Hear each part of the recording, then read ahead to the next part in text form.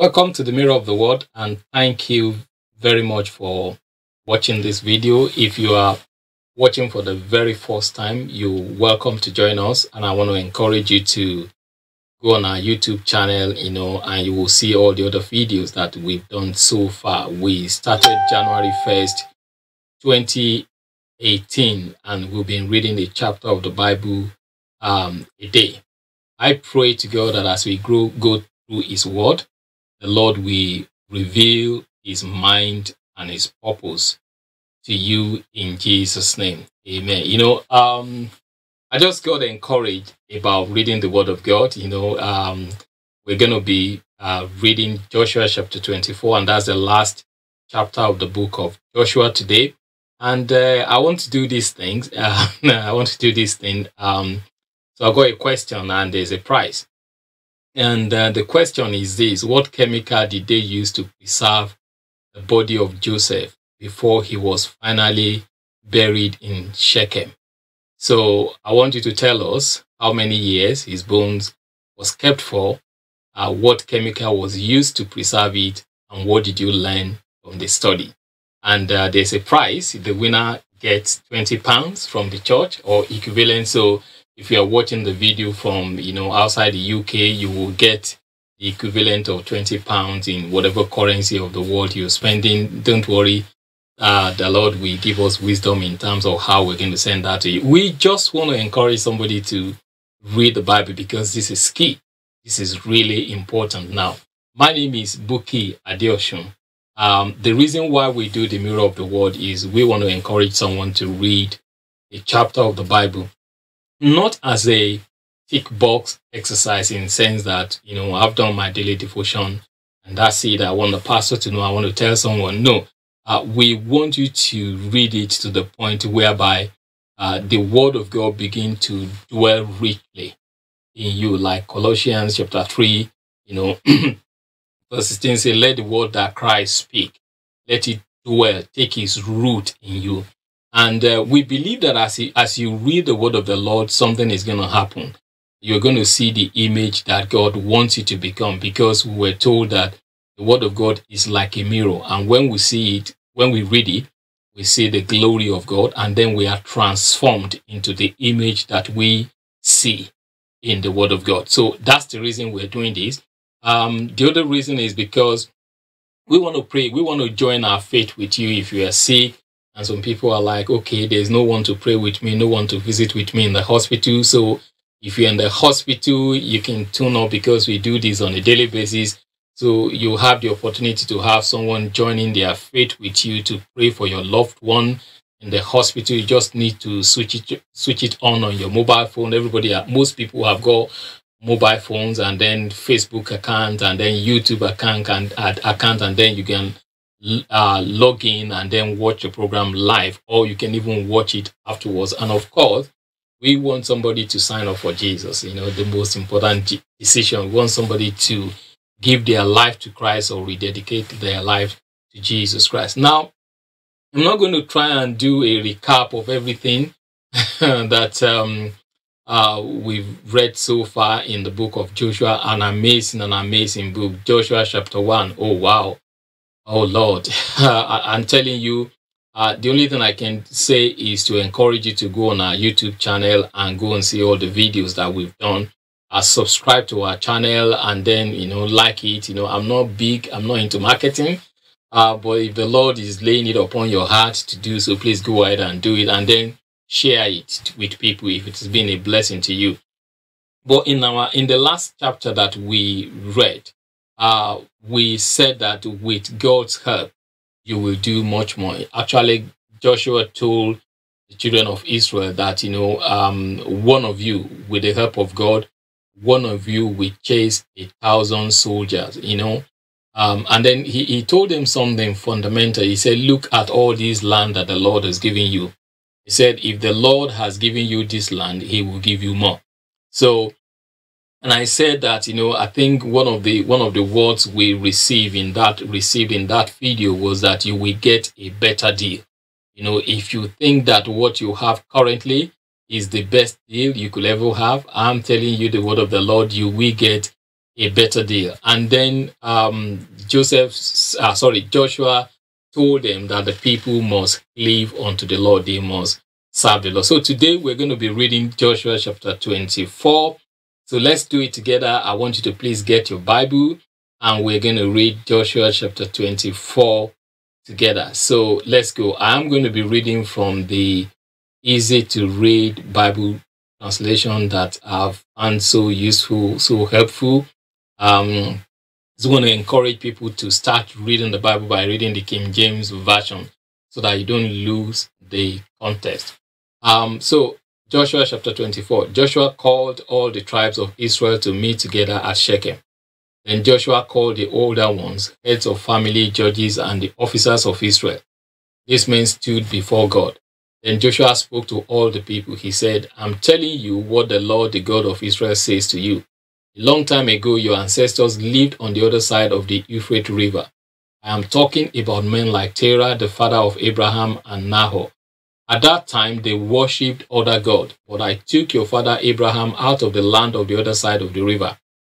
I led him through the land of Canaan and gave him many children. I gave Abraham his son Isaac. I gave Isaac 2 sons, Jacob, Esau. To Esau I gave the land around the mountains of Seir. Jacob and his sons did not live there. They went to live in the land of Egypt. Then I sent Moses and Aaron to Egypt. I wanted them to bring my people out of Egypt. I caused many terrible things to happen to the people of Egypt. Then I brought your people out of Egypt. When I brought your ancestors out of Egypt, they came to the Red Sea, and the men of Egypt were chasing them. They were chariots and men on horses. So the people asked me, the Lord for help, and I caused great trouble to come to the men of Egypt. I caused the sea to cover them. You yourself saw what I did to the army of Egypt. After that, you lived in the desert for a long time. Then I brought you to the land of the Amorites, east of the Jordan River. Those people fought against you, but I allowed you to defeat them. I gave you the power to destroy them, and you took control of that land. Then Balak, the son of Zippor, and the king of Moab prepared to fight against the Israelites. The king sent for Balaam, the son of Beor, to curse you, but I refused to listen to Balaam's prayer. So he asked me to bless you, and I saved you from the enemy. Then you went across the Jordan River to the city of Jericho. The people in Jericho fought against you. Also, the Amorites, Perizzites, Canaanites, Hittites, Girgashites, Hivites, and Jebusites fought against you. But I allowed you to defeat them. As your army went forward, I sent a hornet ahead of them and made the people leave the land, as I did to the 2 Amorite kings. It was not your sword and bows that brought you victory. I, the Lord, gave that land to you. You didn't work for that land. I gave it to you. You did not build those cities. I gave them to you. And now you live in that land and in those cities. You have vineyards and olive trees, but you did not have to plant those gardens.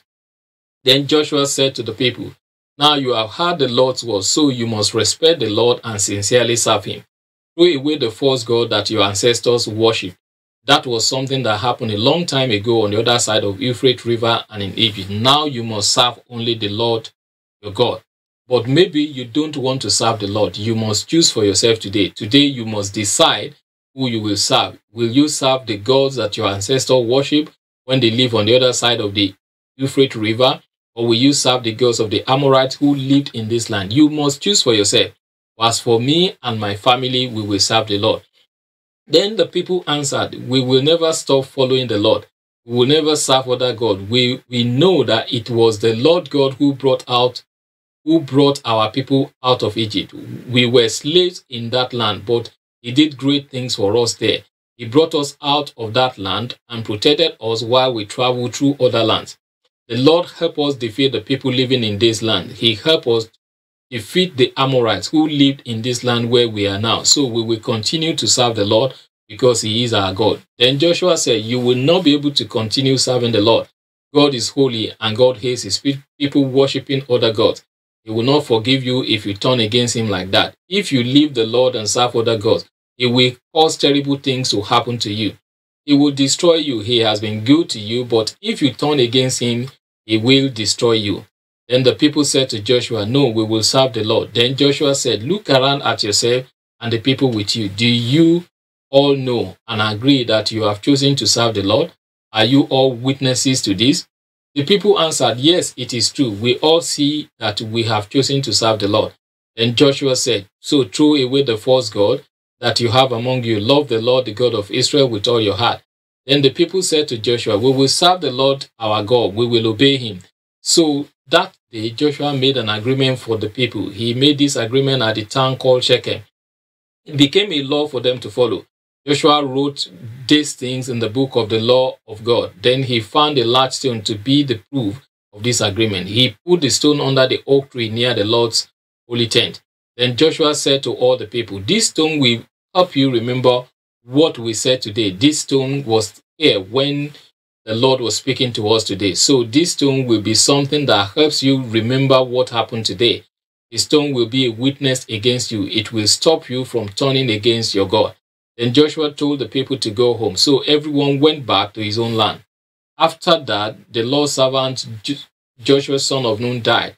He was 110 years old. Joshua was buried on his own land at Timnath-Serah in the hill of country Ephraim, north of Mount Gash. The Israelites served the Lord during the time Joshua was living. After Joshua died, the people continued to serve the Lord while their leaders were alive. These were the leaders who had seen what the Lord had done for Israel. When Israelites left Egypt, they carried the bones from the body of Joseph with them. They buried the bones of Joseph at Shechem on the land that Jacob had bought from the sons of Hamor, the father of that man named Shechem. Jacob had bought that land for 100 pieces of pure silver. This land belonged to Joseph's children. Aaron's son Eleazar died and was buried at Gibeah in the hill countries of Ephraim. Gibeon had been given to Eleazar's son Phinehas. Praise the Lord. Now, before I go into my note, I saw something that the Lord wants to do for someone today.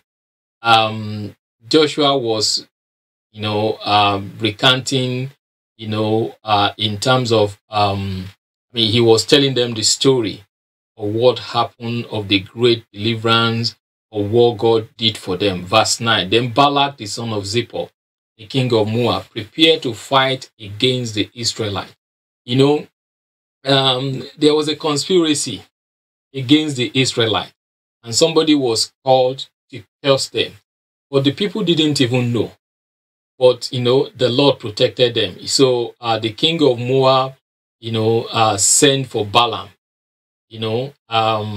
and the king of, and the son of Zippor, Balak, the king of Moab, they sent for Balaam, who happens to be a prophet, to curse the children of Israel, because they know that, that's the only thing that's going to prevent them from destroying them. So, and God said, but I refused to listen to Balaam's prayer. Can you see that?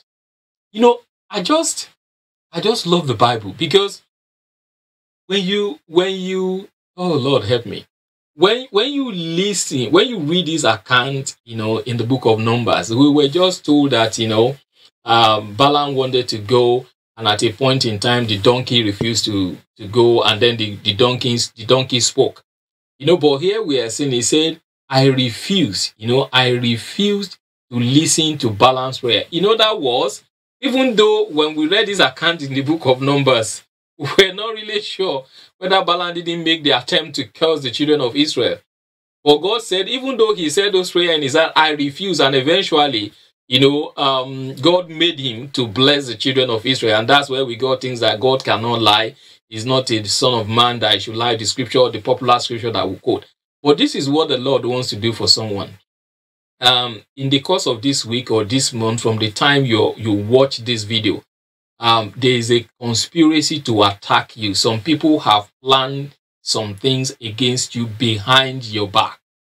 The Lord is going to refuse their prayer. The Lord will refuse their prayer. The Lord will expose them. And that conspiracy will be destroyed in the mighty name of Jesus.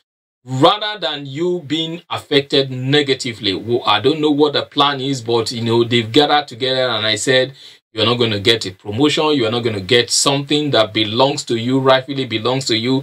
They are standing in the way. So they've gang up and they've looked for somebody who can stop you.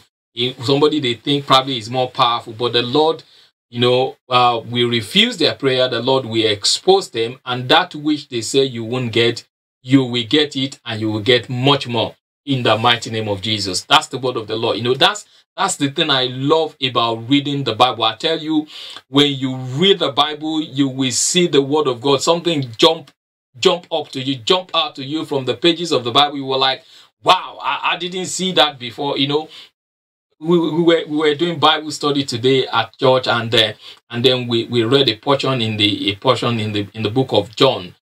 John chapter 6 was the chapter that John chapter 6 was the chapter that we read. And then we read a portion whereby, there was a great storm. The disciples were on the sea, and the same sea where there was a great storm, Jesus Christ was walking on the water.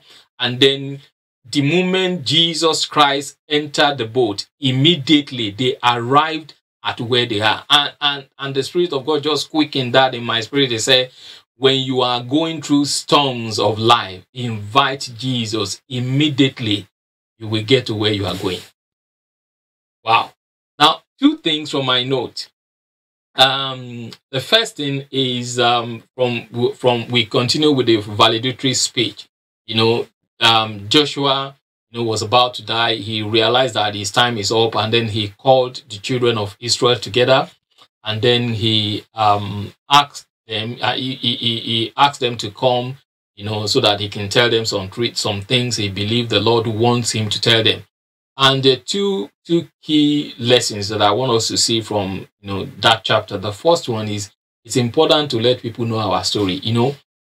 When my father passed on, and unfortunately, I also at the same time lost my senior brother too. But so they were calling me. The children called me and they asked me some questions. They say, "Oh, we want to write something about his biography, and then we needed some information, and we thought you are the only one who we know this." But I told them, I say, "I'm sorry, I don't know." And that's what we found ourselves in. That's the situation. Even not just about spiritual things alone. We don't teach our children story. We don't tell them things they need to know about us. And this is important. It's important that we tell them the story of our lives. Tell them where you are coming from. Tell them who your father is. Tell them, where you come from. Don't just say, "Oh, I'm from, Peckham," those who live in United Kingdom, or don't say, "I'm from Lagos." No. Before you go to Lagos, you came from somewhere. So this is what Joshua did, and then when we're telling them our story, it's important to also tell them about the wonderful works of God in our life. Declare his wondrous work. Joshua called the elders of Israel and told them the story of their great grandfathers and how they have entered into what they did not labor for. It's interesting. That's something I want us to see there. God gave the promise to Abraham that, look, I'm going to give your descendants this land where you are standing right now. So it's got nothing to do with them. It wasn't because they worked hard. It wasn't because, and that's why God said to them. So God said, "I, the Lord, gave you that land. I gave that land to you. You didn't work for that land. I gave it to you.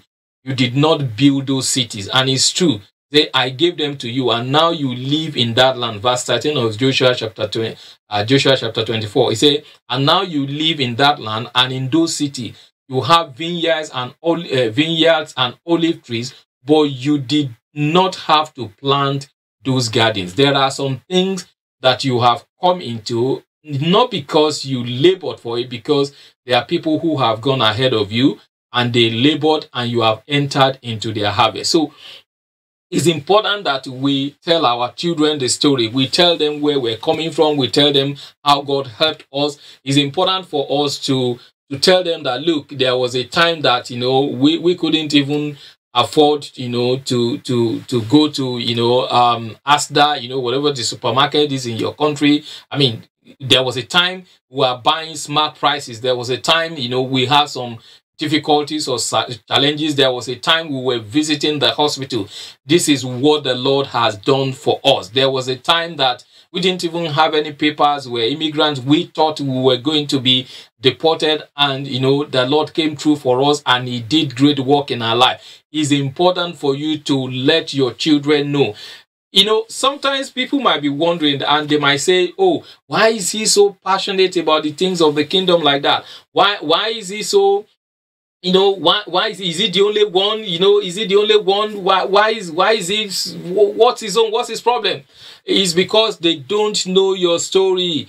They don't know what God has done for you. If you tell people your story, if you tell people what God has done for you, they will appreciate why you love God the way you love God. Some of us, the difficulty sometimes we have, even at our place of work, for us to be able to declare our identity, to reveal to them what we are Christians, is because we thought we got those jobs by ourselves. We thought that it is through our effort, because you did well at the interview or because you sow a seed. But when you realize that it's by God's favor that you have what you have, you will not be ashamed to be able to tell them about Jesus. You will not be ashamed, because, it's a question of the Father, a thought occurred to me as I was preparing for this study, and I just thought about it, that if Daniel were to be living in our days, I think he was more or less like maybe the third in command to the king. He was occupying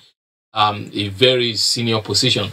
If Daniel was to be in our days, and after the king decreed that nobody should worship any other god, I'm sure his Christian brothers will go to Brother Daniel and say, Brother Daniel, we need to use some wisdom, we need to use some wisdom. You got family, you have to feed them, and you have other people depending on you. You don't have to pray during that time. Once you do it, it's just for the number of days that they can, and then you can continue to do your prayer again. But Daniel realized that, look, it was God who put me in that place. He remembered where he was coming from. He remembers when they have to, they told the kings, the person who was put in charge of them while they were training, that he should allow them to just feed on vegetables alone. He remembered how, God gave him favor. He remembered all this and said, look, I've gone too far for me to deny God now. So I'm going to continue to pray. I'm going to continue to do whatever it is that I am doing. Someone asked a question sometimes. He said, is it okay for us to use mobile phone or to check our phone, to check text messages and things like that while we're in church?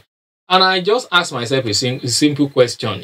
Should we even be talking about things like that? Obviously, the person asked a honest question, probably because he or she happens to be in the church and found it disturbing. But I watched all the answers that were given, and I was just laughing. I was laughing because I just, part of my own comment was that, if any of those people giving those answers, if they were to be standing before Her Majesty the Queen, or they were standing before a president of America, or president of whatever country you came from, will they be checking their mobile phone? It's because they are waiting for a promise. They are waiting for a word from the man. So how do we regard God? So it's important for us to think about what God has done in our life. And the fact that we think about what God has done in our life, that look, the same thing that happened to you, that other people died, you will see living today. So that's going to affect your passion and your attitude for the things of the kingdom of God. So Joshua now challenged them. He said, look, you have come into a harvest that you have not labored for. So I believe some of us, we have already entered into a harvest that we have not labored for, and we are still going to enter into so many harvests that we have not labored for. God is going to bring us into some things that, we didn't work for it. We will just get there, and, we will just enjoy the blessing. So Joshua now encouraged them and challenged them, and he said, look, I need you to respect the Lord and sincerely serve him. Proverbs 10:27 says, respect for the Lord will add years to our life. Proverbs 22:4 says, by humility and fear of the Lord are riches and honors and life. Now, I want us to quickly look at what does it mean to respect the Lord. There are some things I'm trying to break down, some of the things that we say in the body of Christ now. We say things like you love God. What does it mean to love God? Well, because everybody is loving God nowadays, and they say, oh, you must have a personal relationship with God. What do you mean by having a personal relationship with God? I actually heard somebody saying that, oh, actually, we should stop going to church because the church that the Bible is referring to is not the physical building. Yes, I agree with you. The church is not the physical building. The church is the gathering of saints, collection of saints together. And the person will say, in your house, in your neighborhood, I haven't had a pastor saying something like that. All your family together stay there just because they are attacking tithing. They don't even know. Some of those people, they haven't even read the Bible to understand the principle of tithe. Anyway, I'm not going to talk about that today. So they now say, oh, the church, you can gather people together and do things like that in your neighborhood and stuff like that. So that means it's your personal relationship. So when we say some things, what do we mean by you love God? What do you mean by personal relationship? What do you mean by the fear of God, the respect of God? Let's see what Jesus said. Jesus gave a similar valedictory speech, like Joshua did to his disciples. He started in John chapter 14, and you can really go in forward in terms of some of the things that he said. And he said this, which is really fundamental, which is what I want to leave us with today. Everything Joshua did in Joshua chapter 24, all he was saying was that, look, keep God's commandment. Make sure that those commandments are in your heart. That was what God told him. He said, you must meditate on it day and night. He said, you must meditate on it and you must keep it in your heart, so that you will prosper in whatever you do. Now, let's listen to what Jesus said. John chapter 14, verses 23 to 24. Jesus answered, if anyone really loves me, he will keep my word, and my Father will love him, and we will come to him and make our dwelling place with him.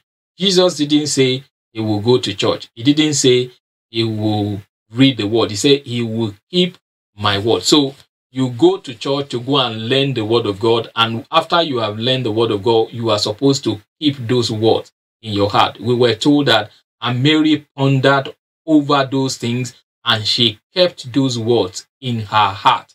That was what happened. Verse 24 of John 14 says, one who does not really love me does not keep my word. Can we see that? So when we are talking about you must love God, you must love God. We tell, oh, I love God. You must love God. What it really means to love God is keeping God's word in your heart, his teachings. So that means the first step, you cannot keep what you don't know. So the first step in keeping God's word in your heart is that you must know what Jesus said.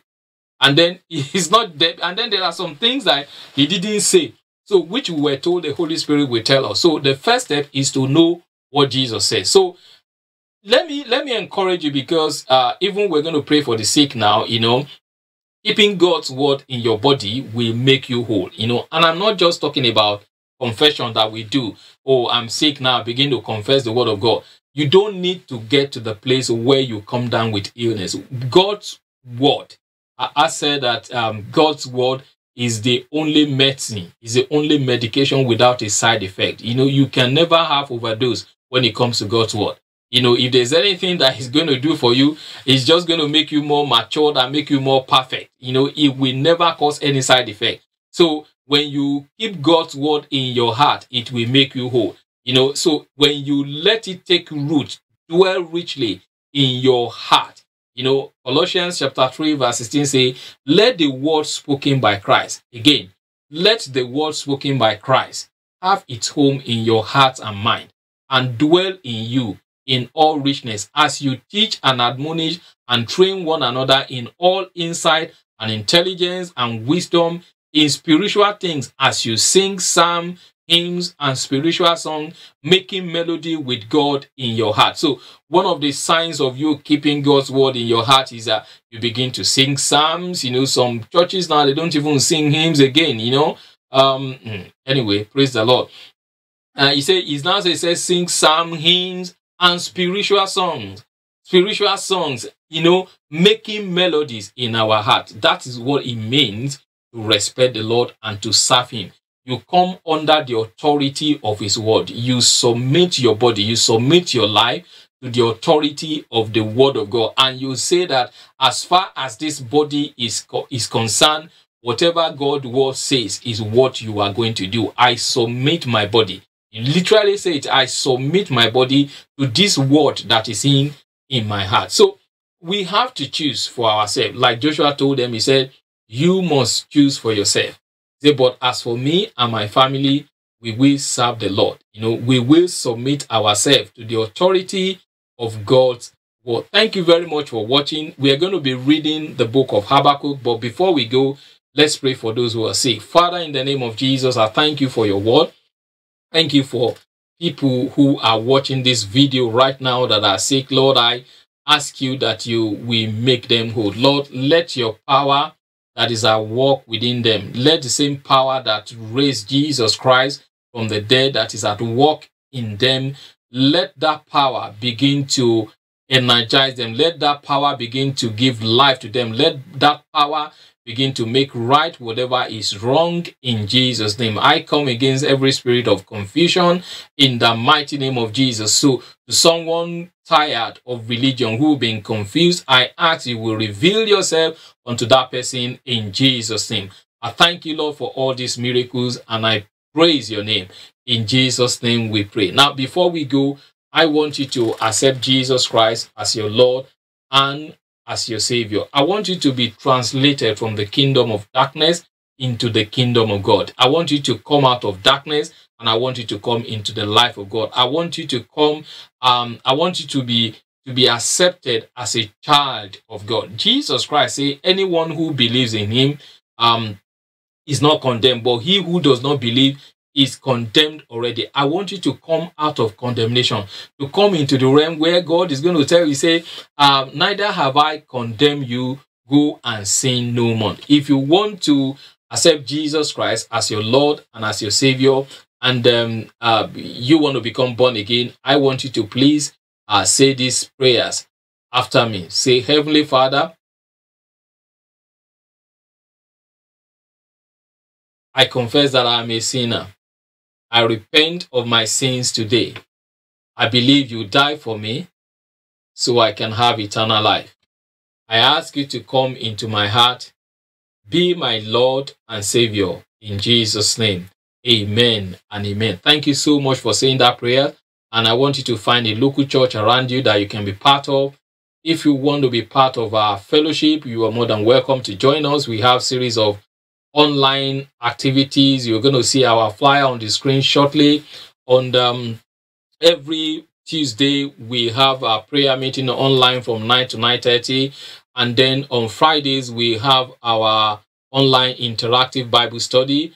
And then on daily basis, we do the Mirror of the Word, where we read a chapter of the Bible. If you want to be part of the fellowship, we meet at Luton time. You are more than invited to come and join us, at one of our meetings. So you will see our email address and our telephone number at the bottom of the screen. Please do write us and get in touch with us, and then we will give you the details on how you can be part of our meeting.